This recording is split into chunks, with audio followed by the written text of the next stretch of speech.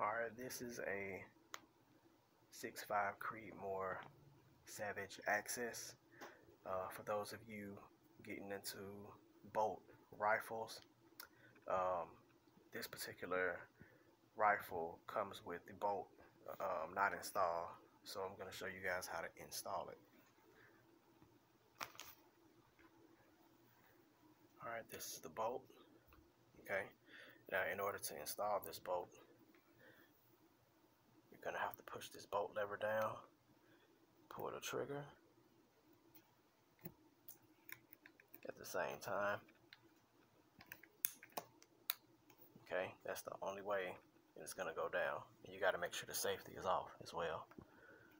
Okay, you're going to insert the bolt, and it slides all the way in, release. There you go. Same process, taking it out, push down, push the trigger at the same time, and it comes right on out.